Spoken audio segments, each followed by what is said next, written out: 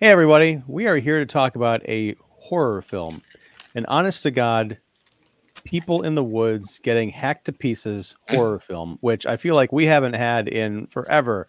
The rights to Friday the 13th have been in legal limbo for at least a decade, if not more. There's supposed to be a TV show called Camp Crystal Lake. There's like a prequel slash parallelquel to the Friday the 13th series that apparently has fallen apart or is in some kind of trouble. So we have no Jason, we have no wooden slashers, but we do have opening today in theaters all over the place In a Violent Nature. The movie isn't opening In a Violent Nature, it's called In a Violent Nature, and it is opening. I just want to clarify that. Yes, you're gonna watch this movie. So we're gonna talk about it. Writer director Chris Nash, who is I don't know his work. He's done some work on like what are the ABCs of Death and some smaller things, but this is like, I guess, his big breakout feature, and we're going to talk about it because I have thoughts. Now, joining me tonight are Katie Glidewell, the bald in front, aka the blonde in front, Jeff York of the Establishing Shot and Pipeline Artists, and a couple of huge horror nuts. I love horror too, so I think it's the perfect crowd to talk about this. The only one missing, I think, is Mark the Movie Man Krawchak, but we got early access to see this, so I'll have to catch up on Mark's thoughts later. But so yeah, In a Violent Nature, it's a classic. I mean, it is essentially an art house Friday the 13th homage, and that's being very generous. There is a locket, a necklace that is removed from this wooden kind of campground area, or is an old mining town, I think, with a fire tower. And these teenagers, these college kids, are out in the woods messing around. One of them finds a necklace and kind of pockets it, even though there's a curse associated with it. And immediately, this decades-old zombified killer comes crawling out of the ground and walks methodically through the woods and stalks the people that took his stuff. And that's the film. Now, you might say, well, I've seen that movie 100 times. You've never quite seen it like this. It is pretty much, up until what I'll call a cheat at the very end, almost exclusively from the killer's point of view, for better and worse. And I'm trying to still make up my mind whether or not it's for better or for worse. So let's go around the virtual room here and get some initial impressions. We're going to keep it spoiler free for this first bit. Then we'll get into some heavy spoilers later on, because I know people have not seen this, a lot of folks, and I think I would dare say a lot of people you're either going to be watching Furiosa this weekend, or you're going to be watching In a Violent Nature. Furiosa will have come out last weekend at this point, but everyone's still going to be watching it. So, Jeff, what did you make of In a Violent Nature? Well, I hate to say this because I'm sort of two schools on it, but perhaps it'll be interesting to talk about. I found a lot of it interesting. I know that he's going for something that's a little bit more deliberate, methodical. It's imaginative kills in a lot of ways, some very good special effects, some surprising things in it. And then on the other side, all a little bit familiar. And I don't want to always play the card, but I saw Friday the 13th in the theaters, folks. I'm a little bit up there in age. And I've seen this movie so many times, and I've seen it done different ways, and they've even tried to do it different ways in that franchise. And I think there's a lot of talent that Nash is displaying here. Certainly a lot of patience and sort of surprise in what he reveals visually. However, I think after a while, it becomes a little, I don't want to say dull, but too precious in its deliberation. And it's like, oh, aren't I clever doing this? And look at how I waited to reveal that. And I just felt it started to seem very, very self-conscious. And I know that a lot of times the greats, whether it's Kubrick, Hitchcock, whomever, they do that a lot. But this doesn't have much other than that. There's very little character development. The acting is very uneven. The script is uneven. I mean, I kept asking myself, is he deliberately writing these characters to sound like idiots because we want them to die? Maybe so, but that's as old as the day is long. And I just think in this day and age, after 50 years, you got to do something that's a little more clever than that if you're going to do this. It can't just be I'm going to let the camera sit here for 2 minutes while the killer goes across the river underneath, or the lake underneath the water, which is very clever. And then suddenly you see the girl like that, and she's pulled under. But then we cut to another thing and see then it's not the killer's point of view. It's a very subjective point of view of him coming out of the water. So I felt that even in moments like that, he didn't need that extra part. He stops it being from the sort of killer's point of view, and he's getting almost into conventional filmmaking. Like, let me cover this from a couple of angles. So like I said, I'm sort of two schools on it. I liked a lot of it. I found it interesting. I was asking myself, if I was going through this, is he doing a deliberate attempt to show that violence and death doesn't need a score? It doesn't need all the effects and special effects. I mean, a little bit of the violence with the stuff, but even then, you know, he cuts away to some of it, doesn't overstay its welcome too much, although it's pretty effective.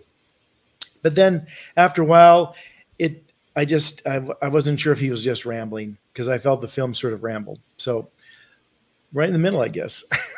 Fair enough. Fair enough. Katie, how about you? So I saw this at Chicago Critics Film Festival, and the editor, Alex Jacobs, was there. And one of the things I have to give Chris Nash credit for is that they made this movie twice. There's only one scene in the original that lasted to this next one. They filmed it, they watched it, and they're like, no. And the only way we can repair it is to film the entire movie again with different things. Alex Jacobs was hired to be on the film for 3 months, and he was on it for 18 months.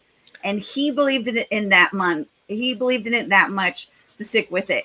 Honestly, I think what they did is innovative when you're mixing aspects of horror movie video games with an actual film. And I know everyone keeps saying Friday the 13th, but I think it has that synergy of Friday the 13th and Halloween, where we have Michael Myers. You see him walking. You kind of see him at his point of view somewhat. But I thought the script, they had some really freaking clever lines with those teenagers, or however old they are. I think they're a little bit older than teenagers. They're like college, probably. Yeah. Yeah, college. I love the tropes and how you have a guy named Troy who, spoiler, but not really spoiler, if you've seen basically any movie out there, Troys are usually dicks. And spoiler, there's no difference in this. But the practical effects were freaking fantastic. And I mean, this had some kills that even I had not seen before. I'm in the theater laughing my ass off because of what they're doing. And I'm like, oh my God, this is amazing. I mean, it's something when you see it on the big screen, wow. But when you see it on the small screen, you get the same, almost better effect because you get to see it up close and personal. I also think like being in the woods and hearing the whippoorwill. Look, I went to camp and all that stuff, and whippoorwills are one of the most, I just always think of like, oh, nighttime and beautiful and all that stuff. And you're in a horror film and you just hear that whippoorwill singing. And I'm like, see, now you've just scarred me on whippoorwills. And if no one knows what a whippoorwill is, that is a bird that's in the woods, usually around some form of lake or something like that. Go out and explore if you don't know what a whippoorwill is. But no, I think there's one of my favorite scenes in a horror film. We'll talk about it during the spoiler. I have to give it credit that while there are a lot of things that have been done before in certain aspects with kills and stuff, there's also a couple things that are just amazing and synonymous hilarious. There's a lot of tension in the end, which I thought was fantastic. I think they really used the budget. You can see that this was a fairly like lower budget film with the way they do little aspects like Hitchcock and Kubrick have done, where you don't necessarily need to see like someone getting stabbed, but if you see somebody get thrown and then you see a dead body with an axe on the back, hey, you just saved a lot of money by like missing that second part. There's some great long shots. There's also a lot of monotony with the walking. that is, again, anyone who's played Friday the 13th as a player, that is very common. Even the way, I think his name is Rye Barrett, who plays the lead Johnny. Yeah. I mean, that is very specific, the way he is walking. That is very similar to anything that's in a horror video game, which I thought was great. I know a number of friends of mine were very bored by that. And I'm like, I'm used to seeing this. I haven't even played the games, but believe me, if you've watched them, this is a lot of what they do in the games. And I think it's, you know, very innovative to have to take that medium and then put it onto the big screen. Yeah, I dug it. I mean, it's, you know, just with the way they, you know, did some kills in a different way, did some kills in just beyond brand new way. This is a film that I think definitely should be seen. I can see it probably being in a lot of top 10s for horror for the year.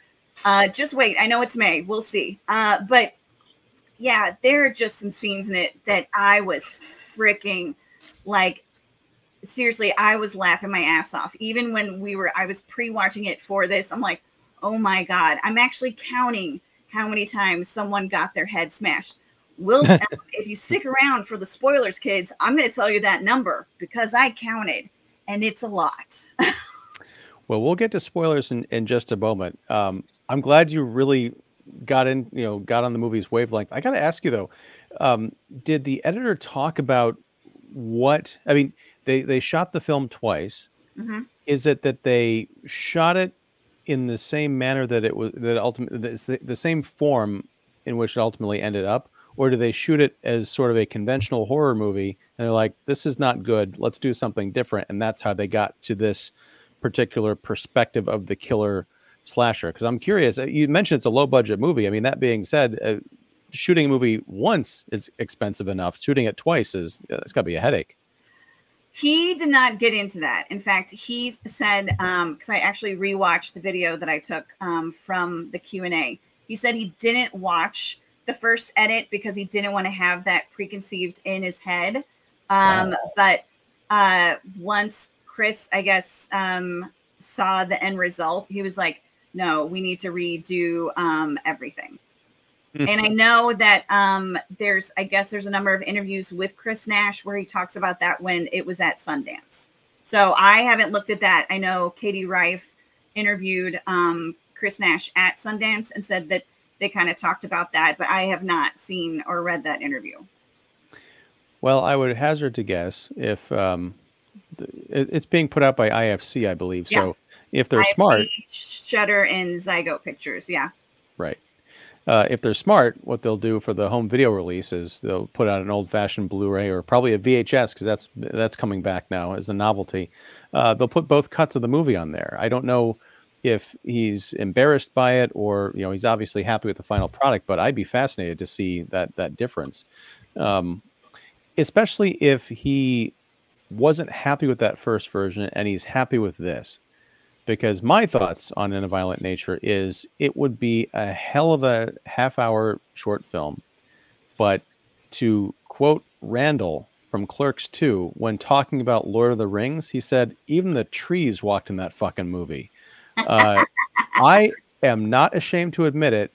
I got to a point where I was so fed up and I was watching this on my laptop. I started clearing out my Gmail inbox because I got an alert saying it's 82% full. So what I did was I would delete emails, look through categories and stuff like that.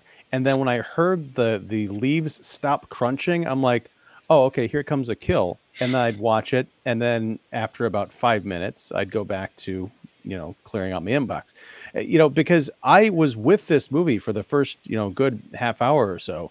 But then I realized that it was going to be this the entire time. I checked out. And I feel kind of guilty about it. But on the other hand, I'm like, I don't know, maybe this is an audience, like a theatrical audience experience, because the kills are a great punctuation to what happens. There are some very tense moments in here. There's some great gore, but just the rest of it, I could just see myself, even in a theater, getting like squirmy. Yeah, this movie is alternately I like what it's going for and I like what it did, but it's also kind of a miss. I feel like 10 years from now, someone is going to take this concept and do it better. Not, just do it more succinct. I mean, because like a lot of what he's doing is we are seeing the killer's point of view, especially towards the end of the horror movie when most of the camp counselors or the people in the woods have been killed off and you've got like 2 or 3 people left and like, oh my God, there's a killer. He's after us. We got, what are we going to do? And then the killer shows up and starts attacking them. We get all the stuff of like, how did he just appear in this place? Well, he walked a really long way and we get to see him walk a really long way to just materialize places and attack people. And it's a neat idea, but over 90 plus minutes, it gets kind of old. I found myself admiring the makeup job on this creature and really appreciating, yes, I'll say it again, the Friday the 13th style injuries on it. He's got like a bullet wound in the back of his head. He's got a nice shoulder gash, that we get to see because he's come back a couple of times since he was first resurrected from the dead and he's fought people before and we get to see those battle scars. It's really cool. But in the end, is it enough to recommend? Clips, sure. If someone does a fan edit, and I don't advocate piracy, but fan edits are a different thing, where they kind of get it down to a sleek 45, I'll give it that. I recommend that. It's an odd duck. See, Ian, I'm with you in the sense that, and I think the greatest value of a movie like that, honestly, is that it maybe stimulates conversation like this. And the more I hear Katie talk, the more I don't like it. And that's nothing against you, Katie, because I respect your opinion and your take on horror. But I have to say, I vehemently disagree with you if you're going as a horror aficionado and raving about the violence and laughing at that. I just think if it's a horror comedy, that's one thing. If you're going, but those are all told maybe 6 minutes of this 98-minute movie, and it just goes on and on. And I don't think it's a compliment to say it's like watching a video game where people walk around. Yeah, that's how video games are because you're setting the pace, but it's mind-numbing for a film.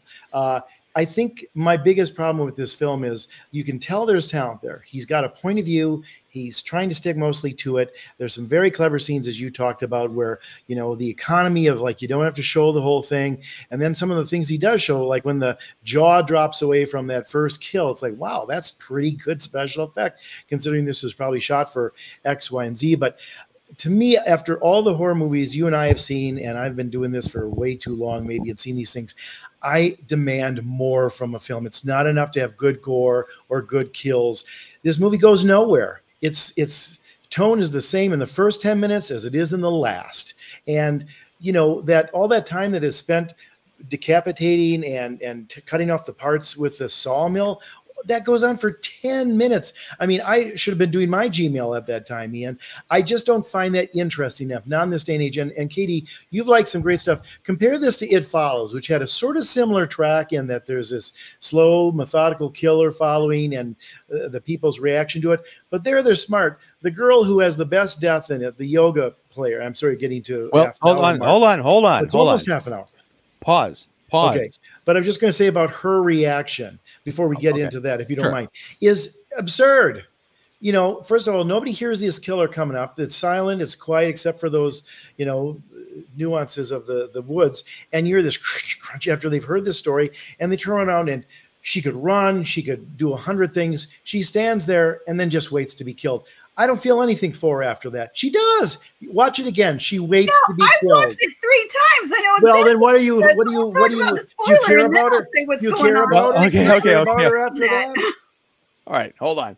Those things become absurd. It's like, why should I invest in anybody else in this movie? I don't know. That to me becomes crazy.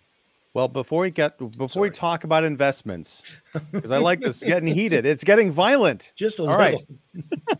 We're gonna pull over, folks, because we've kind of given our high-level opinions. The movie is now playing, and I guarantee most of the people watching it, if you're watching this the day that this episode drops, have not seen it in violent nature. So take a break, go out and see it. I am recommending that you see it just for as Jeff pointed out, for the discussion, and maybe you'll really dig it, like Katie does. It is worth watching, and then come back and see what we have to say Spoilers. I should have timed this better, but you know, hey, look, I was there, watching there the you go. clock. I didn't say anything until 30 minutes in. Well, we got started a little bit late, so yeah, you're okay. Now, as far as the yoga thing goes, and folks, yeah, this is your warning. We're gonna go full spoilers from here on out. So yeah, you've been sufficiently warned. How many times can I say that? I agree and I disagree about the yoga girl because she is. This is not in her favor. She's doing yoga at the edge of a cliff. What? Anyway, edge of a cliff. Let's reiterate that. And that's bad writing, both of you. That's bad writing. I understand, but here's the thing. We can't ever let her get away, so we'll put her at the edge of a cliff because that makes sense. That's shitty writing. I'm doing yoga. It's shitty writing, Katie, because the person doesn't know how to find a way to get her out of it. So all he has to do is surrender to it by saying, well, I'm going to give her nowhere to run. I mean, it just, that kind of turning a potentially smart or likable or empathetical character into a doofus. And it's like, excuse me, I see your strategy showing. I show your intent showing. It's not good writing. It is not. It is bad writing.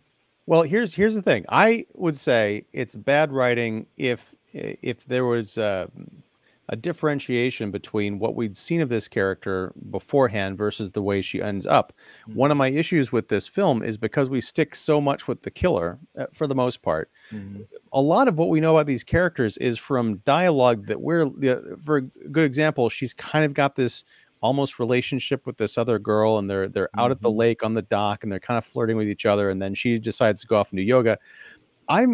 They're having a flirtatious conversation that I'm listening to from across the lake because we're with the killer, but I'm so concentrated on how the scene is set up and what's going on. What should I be watching out for? Because I get the feeling I'm supposed to be on high alert for what could happen, that I don't get a sense of who these people are, what their characters are. I don't sense anything like funny or particularly interesting about them. And then the next time we see this this girl, she's being eviscerated at the edge of this cliff. Now, Jeff, let's just say that it is kind of dumb to be doing yoga at the edge of a cliff.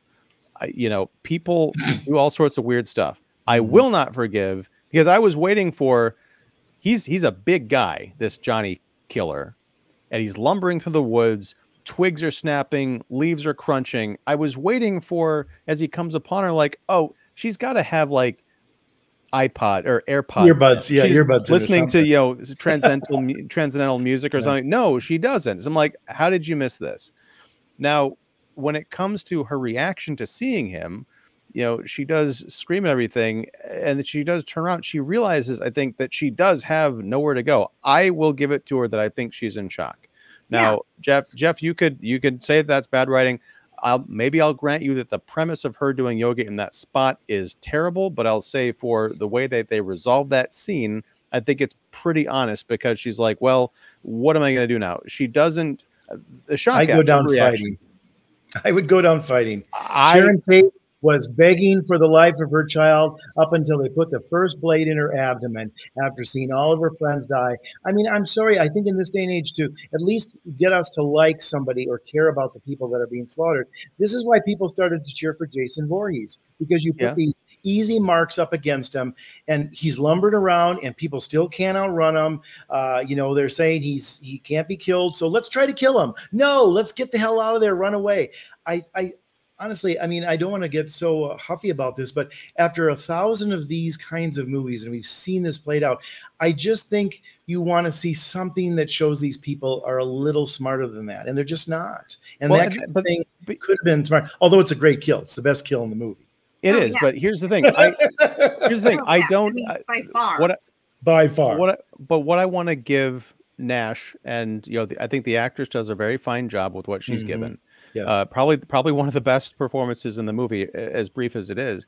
I do want to give him the fact that as much as he's kind of taking the stuff that we know of the genre, the tropes, and looking at them from a different angle, I think, at least in my experience, I've rarely seen shock and panic when the killer comes up. Usually they're scrambling to dodge to the left or the right, and the killer just reaches out and grabs them, or they start screaming or whatever, begging for their life. She goes into shock, and I appreciated that.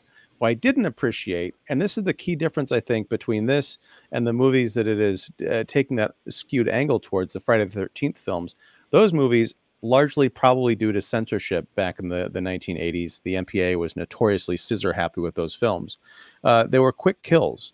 With this, particularly with our yoga girl, like, I get that he has to be elaborate with it because he is actually ramming his railroad hook or whatever through her abdomen. Then he hooks her head and bends that around, and then pulls her head through her own stomach and out the other side. And you see the tightening. He's like,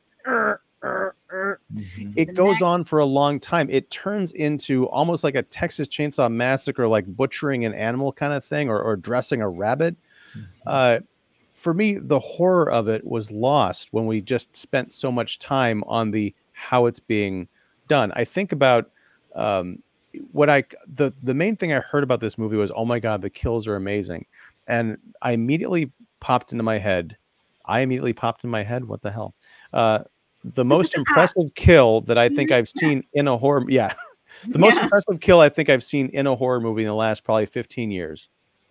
And I certainly haven't seen all of them, was the head kill from Adam Green's Hatchet back in 2010, where there's the lady who Victor Crowley comes up behind her and grabs her mouth and then rips her head open, and then the tongue is kind of hanging out. That is an effect that I still don't quite understand how they pulled that off. It's like the neck arrow scene from Sleepaway Camp. It's just, you watch it and you're like, that looks like someone actually got horribly murdered on film. But yeah, I mean, it's a really solid kill. But like a lot of the murders in this movie, Jeff, you mentioned the thing at the sawmill at the end taking 10 minutes of screen time. I feel like that's being generous. Yeah, maybe so. Because at a certain point, because these characters are either dead and they're still being just brutalized, or they may be knocked unconscious, at that point you're just dealing with meat. Yeah. What's the point of that? What is the point of that? People go to horror just to see gore. I mean, if you are, those aren't film fans I want to talk to, because there's no intellectualism in it. There really isn't. And we can say, oh, it's great. And maybe to your point, Ian, it goes from horror to humor, which I think Katie's point may be, and maybe that's a societal examination, but I find it monotonous after a while, and just I don't need to see, oh, now is it going to look like he actually gets his head cut off by this bus off? Yeah, pretty good. Good job for whoever did the special effects on that. Is that enough to watch a movie? No, it isn't. And it should not be. The ranger, the park ranger at the end, who is our Tommy Jarvis character, you know, like, my dad fought you when you first came back, and then I fought you after you killed my dad or whatever, and I'm going to get my revenge, and things don't work out. You know, I guess he gets paralyzed. I think he gets his neck cricked, but then he gets dragged into the shed and then put up on this log chopper, which is kind of a cool effect. But once you see what happens with the log, you're like, okay, audience, this is what's about to happen to this guy. Then we see his arm get cut off, and then we see his head get cut off. But by the time, not that I'm a cruel person, but kind of like what I was talking about with meat, I want to see some kind of a reaction. I want to see him like whimpering or close-ups on his face, like he realizes what's happening, he can't do anything about it, or he's screaming or crying or something like that. Because at that point, the scene goes on for so long that I was surprised that we didn't get close-ups of Johnny like adjusting the dials and like, you know, oh, is this still plugged in? Like, what are you doing? I thought there was going to be like a jam, like the blade jammed on bone. Then, you know, has to go over and pull it out and readjust it, and something to at least make it funny. But no, well, or even more horrifying, because like you hear guillotine stories about sometimes it didn't work and they'd have to have the blade go up, like have it get stuck, and then have the park ranger's face going like, oh my God, like pure agony. But he's dead or paralyzed, and there's nothing there. I did like the rock kill. That was kind of fun. That came after the axe throwing scene, which I thought was kind of imaginative. Katie, I want to go back to the video game comment. I don't know if anyone will ever fully crack this, at least not to my satisfaction, because I think there is something here about following Johnny around, Johnny the killer, as if you are Jason in that Friday the 13th video game and stalking people. I think the reason I was bored is because I wasn't playing. Like if you're Yeah. playing a video game, there is an aspect of, even if you're just walking around the woods, you're either playing as Jason on the lookout to like kill someone. So you got that charge, like, ooh, am I going to come across a couple of campers having sex? And which tool am I going to use to bisect them? Or you are, I think I only played a demo of that game once and I was freaked out because I was as a camper. I'm like, I felt like I was in the woods and behind, you know, every tree, there could be someone waiting to grab me or my friends. And how am I going to get away? There was a mode, I think, or a story point where there was like the car could only hold 2 people and there are 3 people left. So who's going to get left behind? You know, that's terrifying. But yeah, with this movie, there's a lot of walking, a lot of stalking, but I never felt that tension of, I know I'm not going to kill anybody. And I am the killer, so I'm looking in on people and attacking them. So I didn't have any fear associated with it. It's like this movie takes the dread out of the horror movie, which is an interesting concept. I just don't know that it sustains the length of a full horror movie. Well, basically, it's like Johnny is a shark, and you're following a shark as he's eating. It's like, I mean, the shark's got to swim, and Johnny's got to walk. He's not running. He's not hopping. He's not. It's like you just see him going. He doesn't sleep. He doesn't eat. He just walks and kills. I do want to comment though on the yoga girl. You guys act like this girl knew that there was some killer in the woods the entire time. When she's on the cliff that is a 200 feet drop, she's on the cliff because she was planning on doing the yoga on the thing by the lake with the girl that she was flirting with. But the girl's like, oh, let's go for a swim instead. It's like, no, I want to do yoga. So I'm going to do yoga. You do the swim. When she hears the crackling, she thinks it's her friend coming. She's still doing yoga. And that's why she said, it's like, I wonder when you're going to come. It's not like she's surprised or she doesn't hear it. She hears it, but she thinks it's her friend because no one said, by the way, you're going to be staying in this cabin and there's a serial killer on the loose. So if you do something stupid like this, make sure, yes, they tell the story of some thing that happened. Like I thought it was at 70 years ago, but then the ranger comes and like Johnny came back and it was 10 years ago. I mean, everyone has those stories of stuff that happens. That doesn't mean that you like stick inside the cabin because you think some mythical creature is going to come out and get you. You're going to still live your life. And yeah, Ian, I would say it was shock. She was in freaking shock because she is out there seeing this beautiful view, looking out. She's with nature. She's the one who was like, you know, by the way, all the ciders are mine. And Aaron's like, yeah, we know because you won't stop talking about them. You get the personalities of the characters at this fire pit. You realize Aurora is kind of the hippy dippy, like, I'm going to do this. Don't annoy me. Alice, who also starts to video her friend who's talking about Johnny in a way that, you know, gets in. But yeah, she was in shock. It's not like she's like, you see this, like, I think he's like 6'5" or something. I mean, he's huge. 280 pounds. When you think that the chick who is going to hook up with you is coming, she is in shock. And it's like she goes to the edge of the cliff and realizes I either fall to my death or whatever this guy, and wait, there's a thing right through me. So now I don't really have a choice. It's not like she didn't try and run away. She did try and run away. Unfortunately, she ran to the edge of a cliff, which was going to kill her anyway. So she was kind of a goner. I'll do, like, I just want to step in with an agreement and a disagreement. Okay. The disagreement is, okay, I'll have to give it to you a little bit, but you know, because yeah, she was expecting her friend, but I don't know, unless she was trying to do something, she was thinking it was something sexy, like, oh, my friend's coming up to meet me, but she's not going to say a damn thing.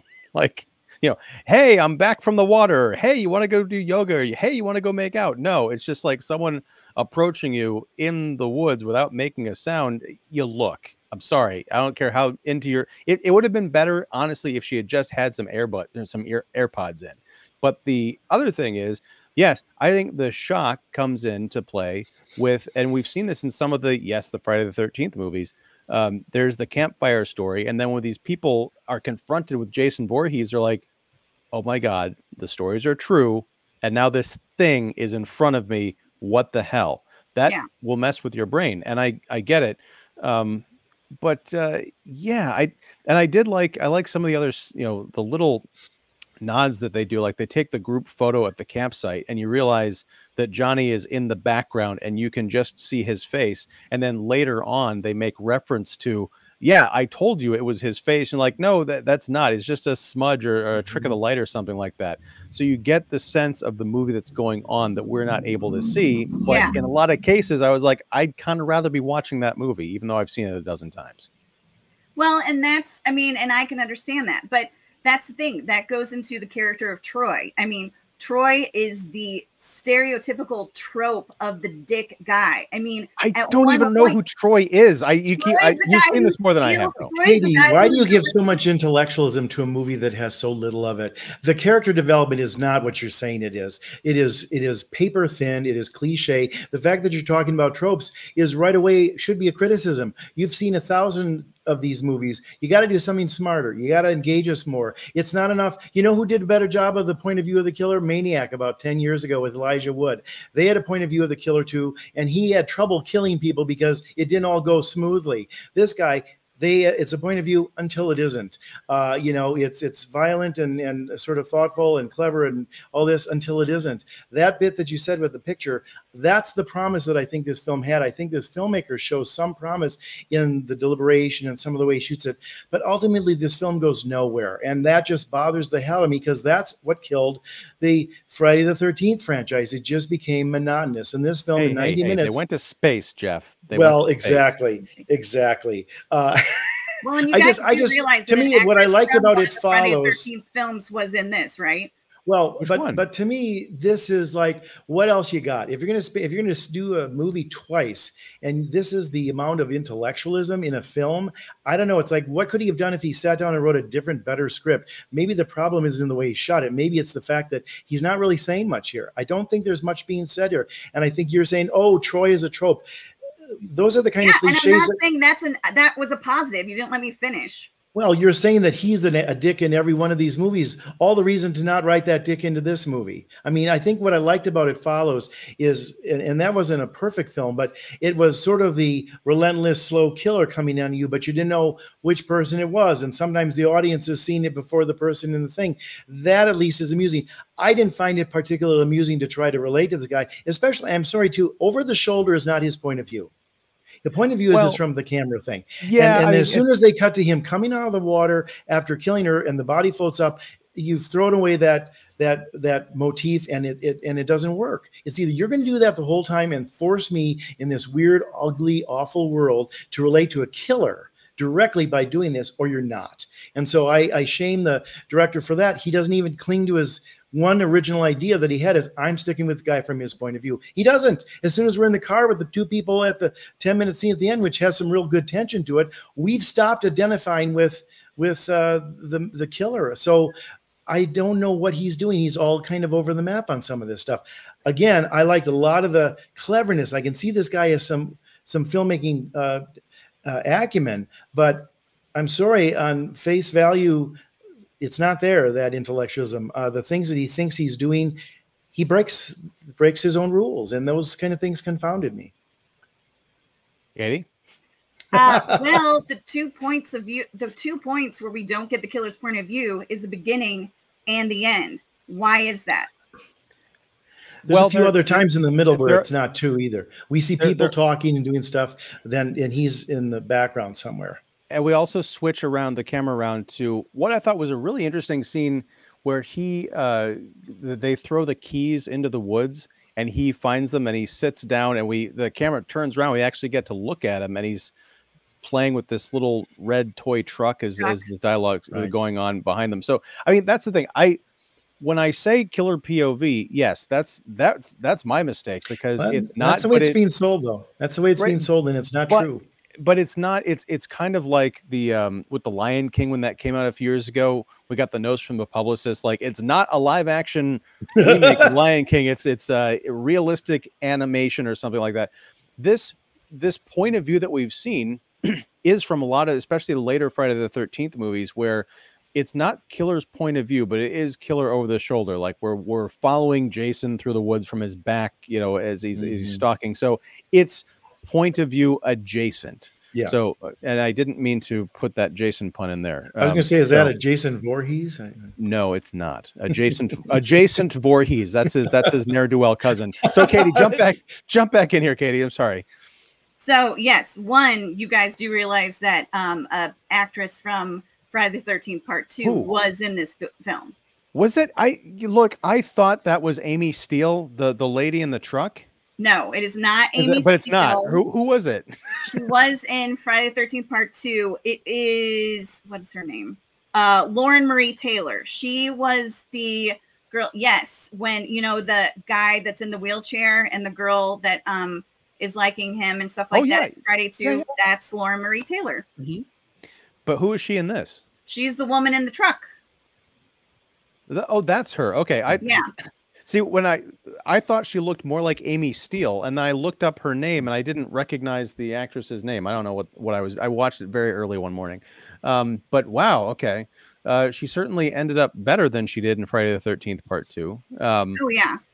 Well, and I know there's a number of people that I talked to after the screening, which one of the things that's been hyping this up, too, is that the Chicago Critics Film Festival, if you've seen like in IndieWire and Bloody Disgusting and all that stuff, they said that someone was so freaked out that they threw up during the screening. Now, I did not hear that or smell that or see that. I know 3 other people who said the exact same thing.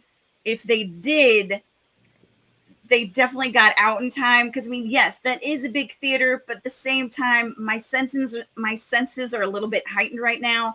I feel like I would have gotten a whiff of that. Definitely probably would have heard it at some point. But whatever, if they're going to use that hype train, it happened with Raw, I think at Toronto, in Toronto After Dark, where they said someone fainted and stuff like that. Good for you. If someone got sick, whatever. One of the things, though, and I know, Jeff, you were saying that it's like, why didn't this person run? All that stuff. Let's talk about the last kill. Let's talk about the last kill. The last kill with Colt, where you have the whole stereotypical, hey, you son of a, and Johnny just friggin' hits him on the face 5 times. Yeah. 5 times. You see Chris in the background, who you know they've come up with this plan. It's like, okay, I'm going to do this. And then you've got the coyote trap, and you've got the gasoline, and we'll put him on fire. And then when Johnny has Colt on the ground, I counted. Chris is in such shock when she puts the stuff down. That is whack number 40, not including the 5 he did on the tree. When he's on the ground, he's hit him 40 times at that time. When she takes off the necklace and puts it around the gasoline, and she's walking away, and you still hear him going, that was up to 93 whacks. That's a lot of diligence to do that. But she freaking keeps going. And even though she's far away from whatever's going on, she's got that PTSD of hearing those whacks in her head and still keeps going. So here is a heroine who is the final girl. She doesn't try and take a stand. She doesn't try and kill him, but she freaking just like, this is insane. He's just smashing my friend's head into a pulp. I'm just going to lay this down right here. I'm going to take off this dumb necklace that my dick of a boyfriend gave me. I'm going to put this right here, and I'm going to walk away.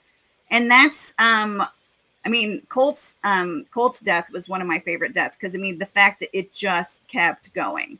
It's crazy. I mean, is it too much? Yes. It's beyond too much, but it's just like, it's more of the actress's reaction when she sees that, and just like, I'm not the hero. I'm just gonna walk away from this. And then, you know, he had his mother's necklace back. So then he's done.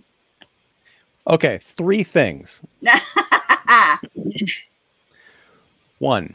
Now, I'll chalk this up to maybe because these people are new to this experience and they've heard everything through legend. They don't know shit about how the lore actually works. But when they're talking, I don't know if it was the park ranger scene or one of the others where they're like, oh yeah, it was the park ranger scene, because they're like, well, we'll just give him his necklace back. And the park ranger said, look, he's already up and walking around. Giving him the necklace back isn't going to do anything. We've got to put him down. But apparently, unless the end of the movie suggests that, yeah, he took the necklace back, but he's still going to be around killing people, you know, that just seems like a bit of a lore break. I can maybe forgive it because, again, it's an interesting idea that these myths that have been passed on through generations, it's kind of like the game of telephone. Not everything is going to work as you think it should.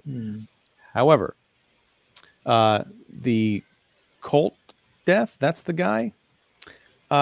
I had to rewind it because I could not believe how unbelievably stupid that guy was. When he says, "Hey, you ugly son of a bitch," that's the thing you yell from like 50 feet away so you have a place to run. He was literally standing right behind Johnny. So Johnny just turns around and axes him in the face. And then, I'm going to get to the third point. This is kind of like 2B. Johnny keeps whacking him and everything. You know, I get he's a maniac, and as he's alluded to earlier, much like Mr. Voorhees, he was when he was alive, he was kind of slow. But 93 whacks when he knows that this girl is over here with the necklace, with the gas can and the bear trap. He has seen. He was looking at her right before Colt said, "Hey, you ugly son of a bitch," to get him to turn around and take the attention off of her, right? So it's comical. This is a screenwriting thing. This is not a, hey, this would actually happen in the moment. This is a, wouldn't it be amazing for the audience to have to sit there and listen to the pulp, the slack. I get it. It's cute, but I don't think it works as a story. What I think does work as a story, and I hadn't thought about this until you put it out there. She is a final girl, but she's the only final girl who does not stand to fight. And, you know, she runs. And I think that's a really interesting idea. It reminds me of Sidney Prescott's thing from Scream when she's talking about the cliche of like, you never run upstairs. You always like run out the front door and go get help. So yeah, that's the frustrating thing about this film is I feel like there is, like I said, 10 years from now, the next Chris Nash is going to have watched this movie and be like, I love these movies. I think this movie is okay. I can do it one better. And I'll be there for it. The last thing I'll say as a big positive, and I hate this because there's so much that I do like about this movie that I just don't think it holds together as something I can really recommend, even though I am recommending that horror buffs go out and check it out because it is something different. Whether or not that works for you, that's up to you. But what you're talking about, the sounds of the woods, and when our heroine, what's her name? Chris. Okay. Chris is also like, that's the name of, like, there have been a lot of Chris like final girls. I think you got Troy the asshole and Chris the final girl. When she's running through the woods and there's all that sound, there's the crickets and the birds and the coyotes and all this other stuff, not to mention the leaves and the branches rustling underneath. That's terrifying. And you realize that we never hear that in these movies because that's always the horror score, you know, for the audience, ramping up the tension. For me, I was intense just thinking like, I'm trapped in the woods with this guy coming after me and I don't know where he is because this cacophony of nature is shrouding out or clouding out his, you know, my ability to track where he's at. So yeah, I think that was pretty cool. When she hooks up with the lady in the truck at the end, I immediately had flashbacks to Sleepaway Camp Part 2. Unfortunately, it doesn't end like Sleepaway Camp Part 2 because that speech about my brother-in-law was attacked by a bear, that goes on for about 10 minutes. And at the end, when, again, there's an art to subverting expectations. But if you're going to subvert the expectations to say, hey, we're going to string you along and then absolutely buck nothing is going to happen, I can't get behind that ending at all. I can understand that. I mean, the Bobby story where I feel like the Bobby story was only supposed to talk about how there's this hen house syndrome or hen house disease where animals just kill to kill. They don't kill for the food. They don't do that. And it's like, I feel like that was supposed to have a kind of a relatability factor to Johnny. It's like once he gets on this revenge thing, he's just kill. It doesn't matter if they had nothing to do. I mean, who knows how Johnny, like, how is Johnny a zombie? How is Johnny like 6'5" when he obviously was a child when he died? And then a week later, you know, all the firemen and people that were involved in his death and his father's death got ripped to shreds, and they said it was an animal attack or something like that. Who knows? I mean, we're obviously not going to get into the voodoo stuff or whatever that is. I'm sure it's probably going to be something to do with his mother. I have no idea. Why does his mother's necklace keep him from, like, you know, making him rest? Who knows? Why does someone see a necklace that's gold in 2023 and see, is that real gold? What year is this? Who cares? It's a freaking necklace that's on a piece of wood out in the piece of bark out, like piece of wood out in the woods. Why do you think it's like, I'm going to take that and give it to my girlfriend? Really? That's what you're going to do. It's a free gold necklace. Come on. It's a free and it's real gold. I think Katie and I have now done the Freaky Friday thing where she's arguing my point of view on the stupidity of this film. So I guess next thing I got to say, that was a righteous kill, man. I never saw so much gore. Yeah. I mean, it's real gold, you guys. So obviously this guy had to take the necklace.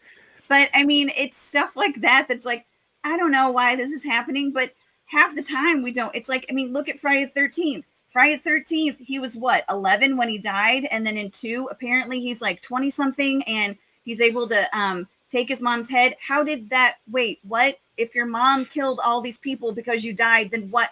So then is she a Karen? Like, what is the only difference, Katie, is I'm not defending Friday the 13th. I think it was a terrible franchise and it was a terrible first movie. I don't think that you can just say what?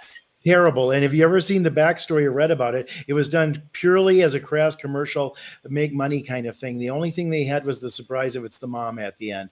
The rest of it was just cheesy as hell and a little bit unintellectual.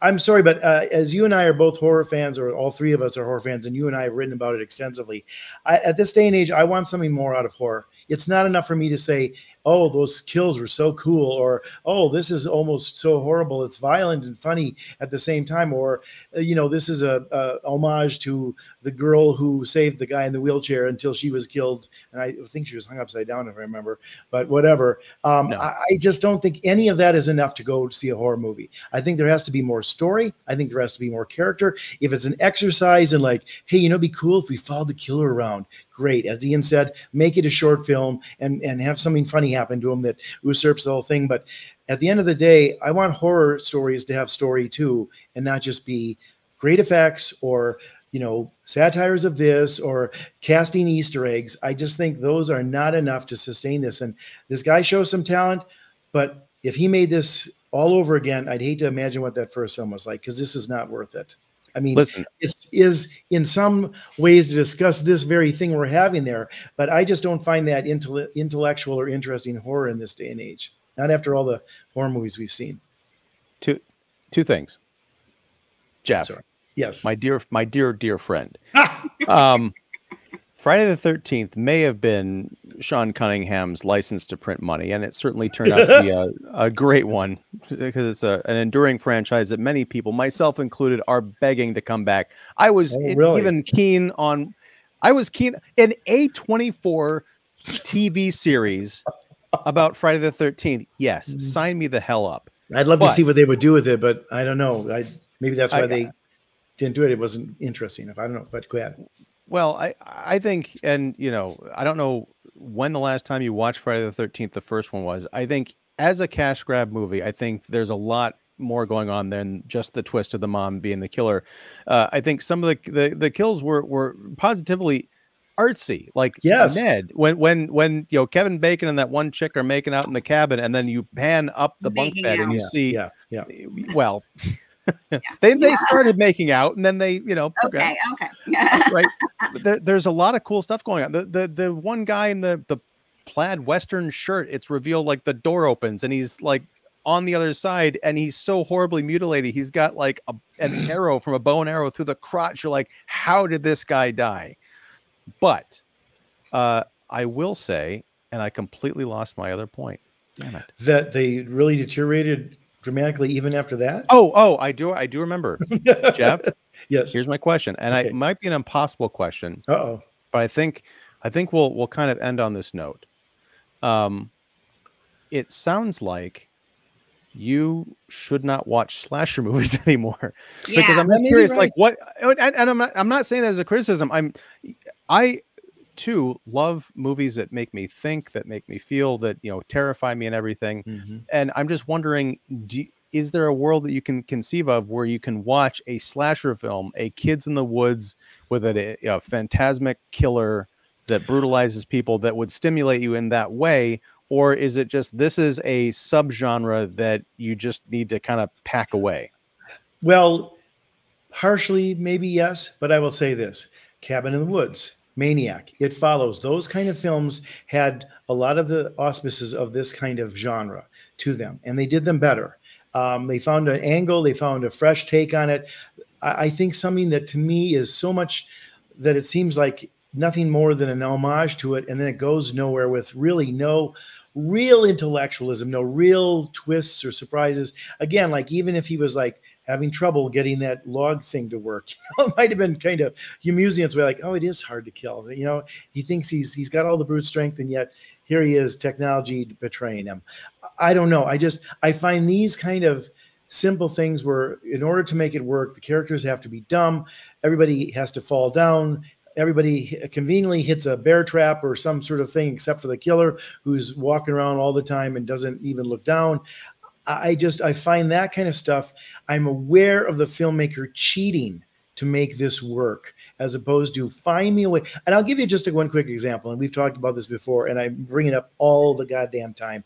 But one of the things I loved about Fright Night, the original Fright Night, is Charlie was never less than really smart. Now, maybe he wasn't believed because he was a teenager. Maybe he was a little too volatile. Maybe he overplayed his hands at times. Maybe he wasn't smart enough to realize that Peter Vincent was a hammy British actor, not a real vampire killer. However, he never is dumb in it, and he's doing things in it that are smarter than most of the people who are in these situations. He was a good foil for Jerry Dandridge, and I want good foils. I want people who are a little bit smarter. You know, I want Mia getting on that bike and biking away when she sees the killer in her home. I got to get as far away from him as I can, so I'll bike at least half a mile and get a head start on this slow-moving killer.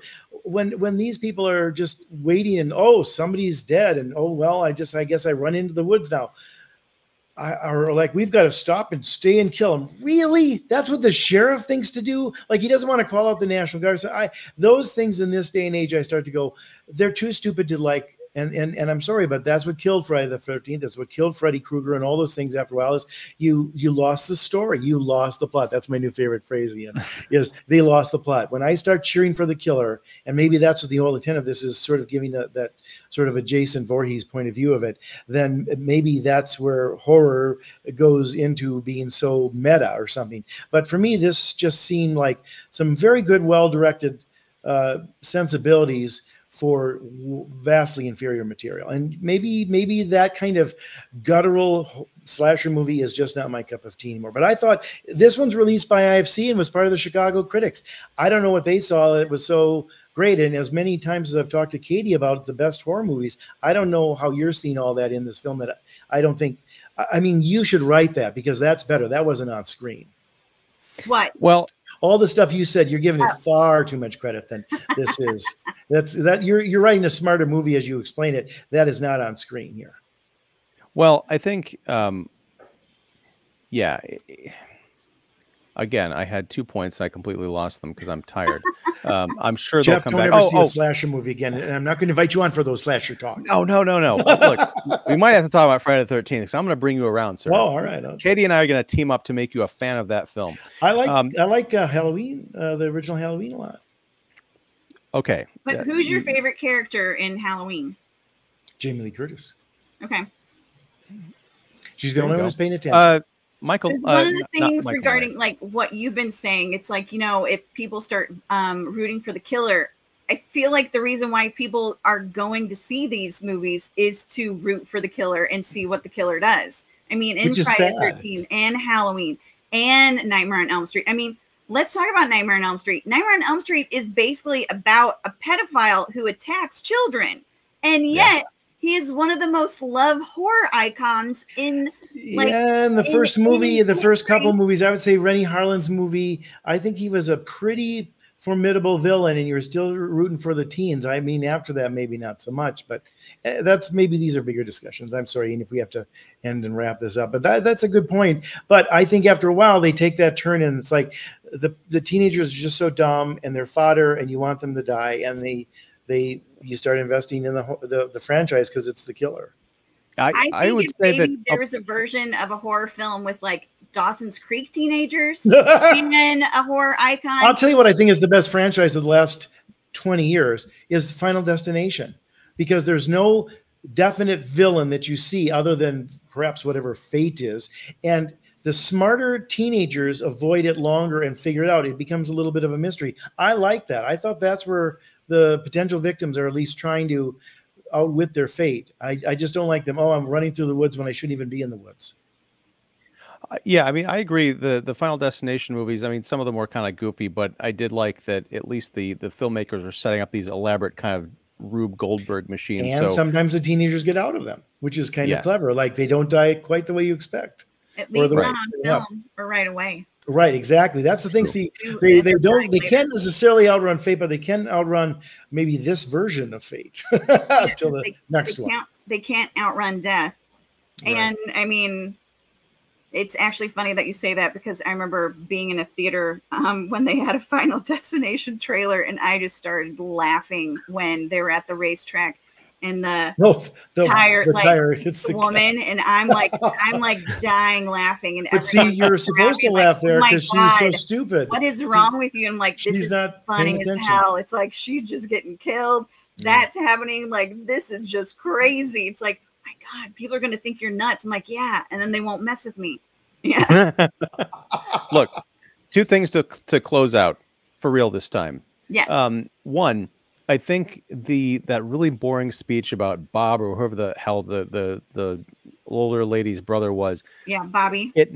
Bobby. It not only did it go nowhere, the problem I think was that they were going somewhere. This lady helped our final girl, Chris, into the truck and was like, I'm going to get you to the hospital, because she saw that she was bleeding profusely from the ankle. She got some kind of a rod or something through it. And they're speeding through this woods and they're going far, really fast, and it's an endless like kind of forest road. But I'm thinking, like, the further they get along, like, we have not established that this guy has Jason Voorhees-esque powers. He does walk everywhere. There's no way he's like gonna come out of the woods and attack them at this point. They're practically into the next state. So that kind of like took some of the tension out of it for me. I thought he was in the cab behind her in the pickup. I was, if they had been a little bit cleverer about this, there would have been some mystery about whatever happened to Johnny's mother, and they would have made the lady in the truck a little bit older, so that way you could say, you know, is she helping her with that wound or not, or something, yeah, or you know, I missed my necklace or something like that, or maybe she kept the necklace, you know, on her person, and the lady notices like, oh, that used to be mine. But the other thing I'll say, in terms of, I think one of my all-time favorite twists on the genre, Cabin in the Woods, that's a great call out, Jeff, but that's sort of like, that's so meta that it's, exactly, you can't even categorize it in the same, you know, category. Not quite, you're right. An almost perfect film, I think, up until the last act, and it's kind of a shame, is Tucker and Dale versus Evil. You've got oh, Katie? I know a story about the director on that, and I will not refer to that film at all. Oh, well, then I will refer to it. There goes our Ty Cobb discussion. Okay, so I will just say, now I want to hear this story, and I don't can't talk about Woody Allen movies ever. I'll tell you that story. I'll tell you that story when we're not recording. Okay, well, that story, I think, is okay. Let's just assume that in an alternate universe, it was made by a person that I assume was not a piece of garbage, based on what you're alluding to. I would say I love that it take that kids in the woods kind of trope with the redneck killers, and it turns it on its ear. And I think it's funny, it's gross, it's kind of tender in parts. But yeah, once the real killer is kind of revealed and all that stuff, it kind of falls apart. But Jeff, in terms of what you're talking about, you've seen Tucker and Dale, right? Yeah. Okay. Yeah. Was that your bag? Did you like it? Did you like what it was trying to do? You know, I don't have a great memory of it. So my guess is that it might have been, you know, decent or fair to middling or whatever. Yeah, I mean, I don't put it up there in the pantheon of films that I think are impressive of the last 20 years of horror per se, but you might be right. That might be getting closer to something. I do think you have a good point, though. I think that, you know, something that's just going for blood sport is difficult for me. You know, I had a little trouble with the Hostel movies. I didn't have as much trouble with Green Inferno because they were trying to get out of that. And I thought, you know, there were at least people to try to root for there, as awful as some of that violence was too. But yeah, it's a little bit of a tricky subject. You were accurate about that, Dr. Simmons. So I'm sorry to be on your couch. I don't know what that means, but look at you, MD. Look at that. I'm kind of over that kind of stuff. So maybe it's a blind spot or unforgivingness that I have, sort of like Katie with that director, I guess. Well, but I mean, that's the thing. Is like it's some people have. That's the thing. Is like movies are an objective art form, but they are subjective in terms of our relationships to them. Right. You know, people can love or hate movies for any number of reasons, and as much as I'm going to kick myself for saying it, there's no wrong reaction to a movie, even though my intellect, my inner snob is like, there's absolutely a bad reaction to a movie. But you know, it's all good. And we're all still friends, I think. Yes. And I love that. I think appropriately, this has been one of the most contentious episodes of the Kicking the Seat podcast I've had the pleasure of moderating. So in a violent nature. Yeah, exactly. So thank you, Katie and Jeff, for hanging out and talking about this film. Thank you, everybody who's watching this. If you came back and you heeded our warnings, you know, to watch the film and then come back for the spoiler section. Hope you had a good time. What did you think of In a Violent Nature? Leave your comments below. Be sure and like and subscribe if you liked and want to subscribe to this. Be sure and check out my dear friends and fellow Earth's Mightiest critics. Their information will be down below. And yeah, just before I sign off, Katie and Jeff, you have anything else to say briefly? Because we're almost at the runtime of the film here. I've said quite enough, I think. So, no. All right. I say see it in the theater and look forward to seeing it on Shudder when it comes out. You know, on Shudder.